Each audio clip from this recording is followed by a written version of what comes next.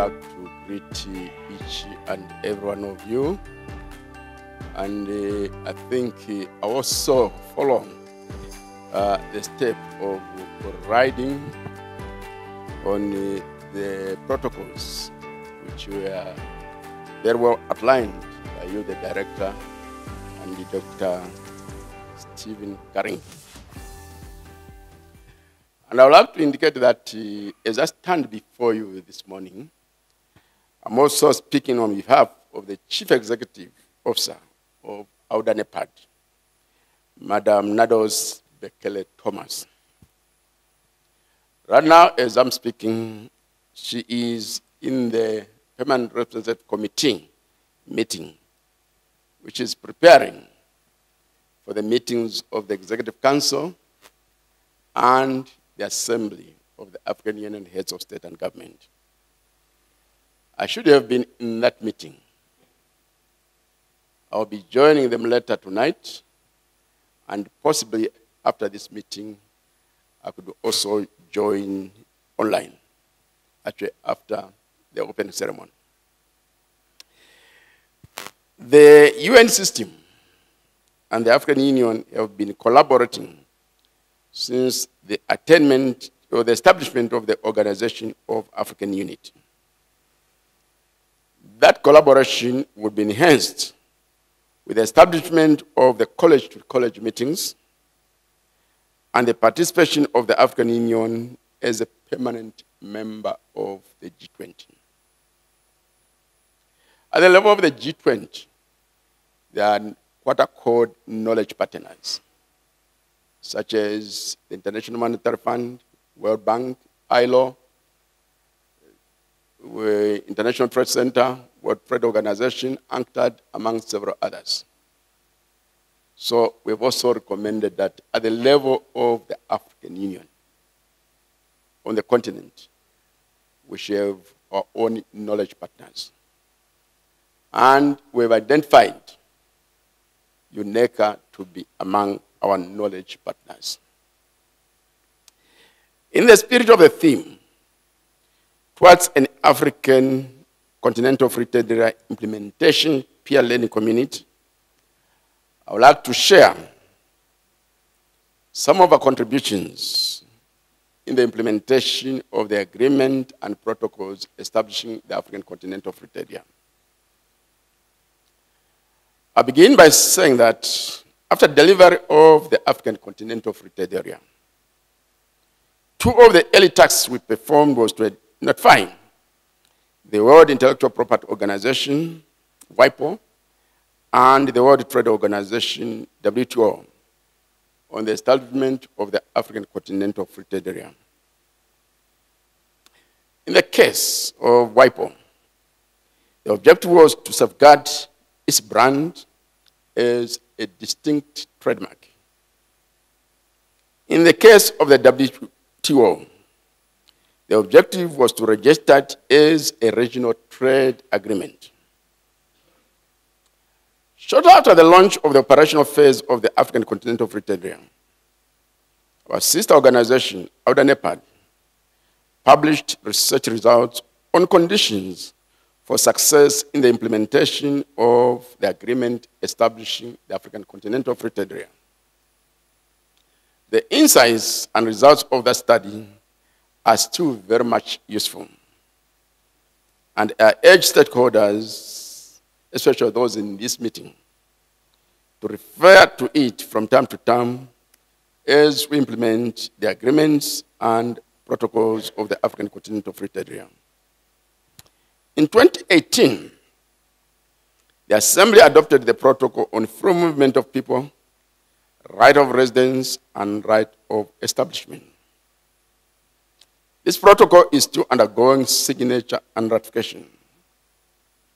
Once more, I call on member states to sign and ratify the protocol. And doing so is going to remove formidable non-tariff barriers in the implementation of the African Continental Free Trade Area Agreement, and consequently facilitate increased intra-African trade flows. Growth of the African economy is one of the key success factors of the African continental free trade area.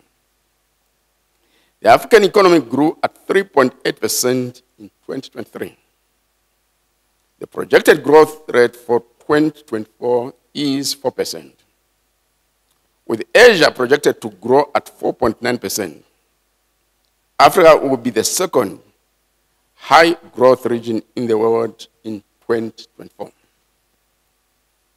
With a view to raising and sustaining the continent's investments and growth rate, we have teamed up with the African Development Bank, AfCFTA, and ourselves on a study on key actions to achieve inclusive growth and sustainable development across Africa.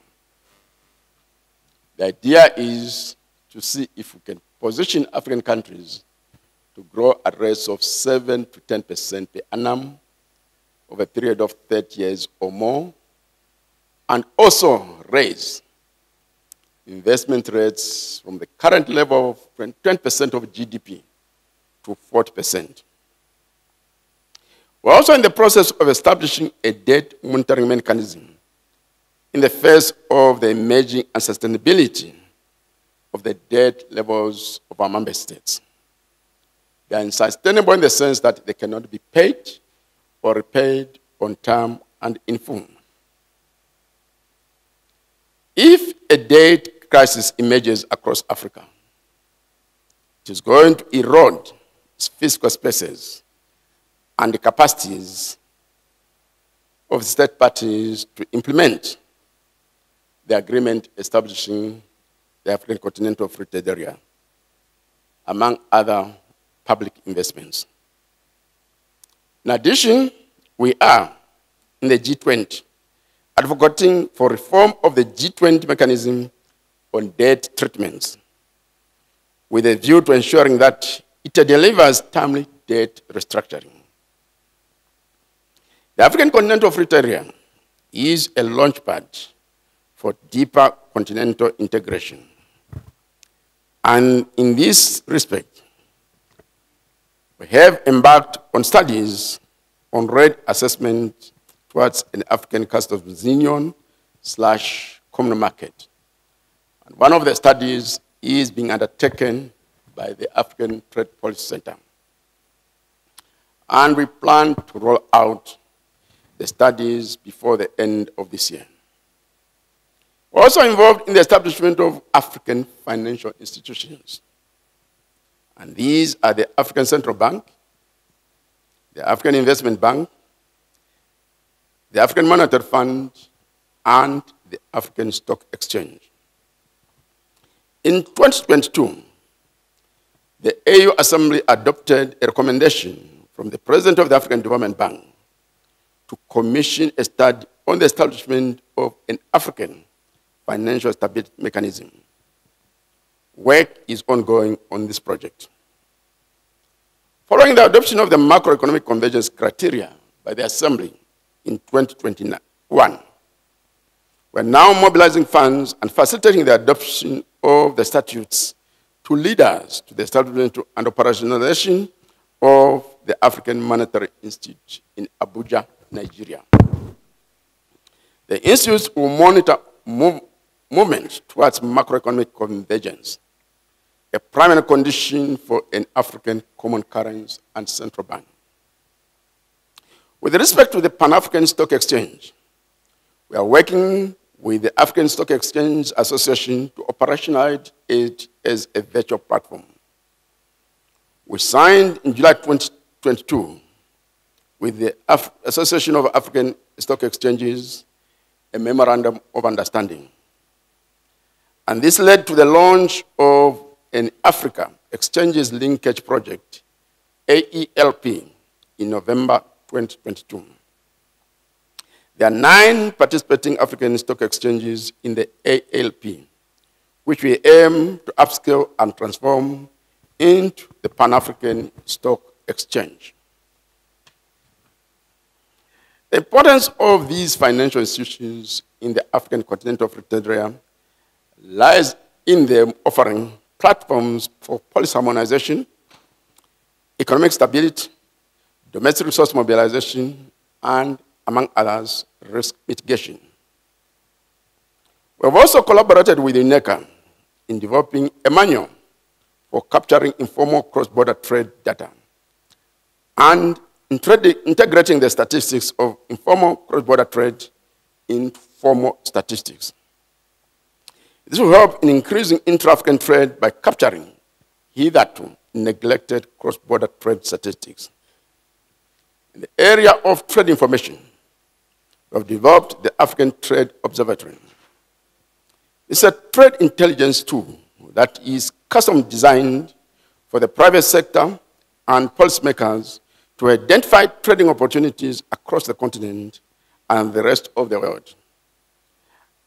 And also, it has other aspects of trade information, including a directorate of authorized economic operators. Trust in Africa is in huge deficit. Quite often, we hear of intra-African traders being swindled by what they thought were their trading partners. The directorate is going to remove that huge threat. We're also, in collaboration with the OECD, establishing a platform on investment and productive transformation in Africa. The platform will aid in fast-tracking policy innovation, as well as facilitating dialogue on issues affecting investment flows to Africa. With respect to manufacturing, we're planning to roll out the Made in Africa standard this year. In addition to promoting quality and originality, the standard will also remove technical barriers to trade in the marketplace of the African continental free trade area. Globally, manufacturing accounts for 52% of international trade. In the case of Africa, manufacturing accounts for 40 to 42% of the commodity composition of intra-African trade. Against this background, we, in collaboration with the International Trade Center, the European Union, GIZ of Germany, and UNIDO, commissioned a value chain diagnostic study to identify sectors with huge potential for sustainable value chain development in Africa, and the bottlenecks preventing businesses from fully realizing this potential. The study, released last year, mapped 5,300 products as inputs or outputs, and identified 415 continental value chains. The sectors of pharmaceuticals, baby foods, apparel and textiles, as well as automobiles, were identified as priority sectors for investment in the African continental free trade area. As climate change accelerates, critical minerals will play a pivotal role in the green transition. There is emerging consensus with cooperating partners that value addition in the green transition should be at source. This strategic position will boost Africa's industrialization, inter-African trade, and decent employment. In this connection, we'll be placing before the ministers responsible for mining this year an African critical minerals draft strategy. I'd like to make 3 points before I end the outline of our contribution in the implementation of the agreement and protocols of the African Continental Free Trade Area. The first one is that we have a broad and deep collaboration with African private sector organizations, such as the Pan-African Chambers of Commerce and Industry, who are here, the Pan-African Manufacturers Association, I don't see them, and the African Business Council, which also I don't see. This collaboration will further deepen and broaden as we mobilize the African private sector to participate in the G20 Business Summit. The second point is on governance. Here, the key point is that we are working with our colleagues on peace and security. as well as the African Development Bank, to come up with a program on the nexus, on the one hand, of peace and security, and on the other hand, of development and regional integration. The African Development Bank plans to use this program in coming up with security indexed bonds. At the same time, at the level of the African Union, we continue to impose sanctions where there is unconstitutional changes of government. And through the Peace and Security Department, we also continue to monitor elections across Africa. The third point is that as we meet, the world is expected to go through increased fragmentation of international trade. The first driver of fragmentation of international trade in the recent past was the COVID-19 pandemic. It is now wars which are not only disrupting production, but also making the oceans unsafe, thereby disrupting shipping lines. Against this backdrop of global supply chain disruption, the marketplace of the African continental free trade area, with a population of 1.4 billion people, and is growing, can give us the shield we need to enhance domestic resource mobilization and domestic consumption, and in the process, avoid recessions, but instead generate growth and resilience. Some parties call this strategic autonomy.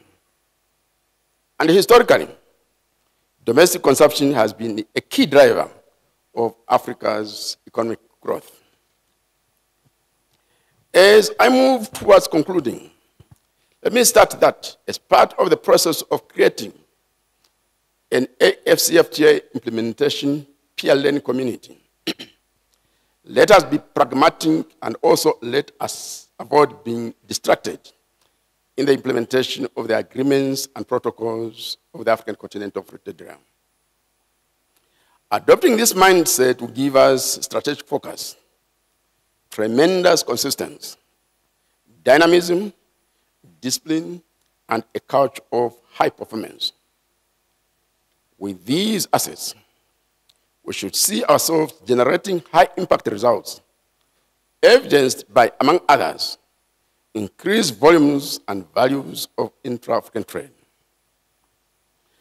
I'll conclude by suggesting that in the second edition of the conference, we should request a member of the African private sector to deliver the keynote address so that we can hear from them their lessons of experience in investing, producing, and trading in the African continental free trade area.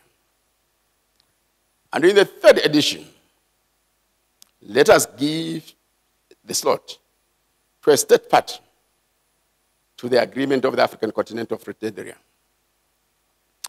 Other stakeholders like the regional economic communities and civil society can be given similar placements in later editions. With such diversity of experiences and perspectives, will become rich in knowledge and be better placed to move to higher levels of implementing the agreement establishing the African continental free trade area. I'll end here, and thank you for your kind attention.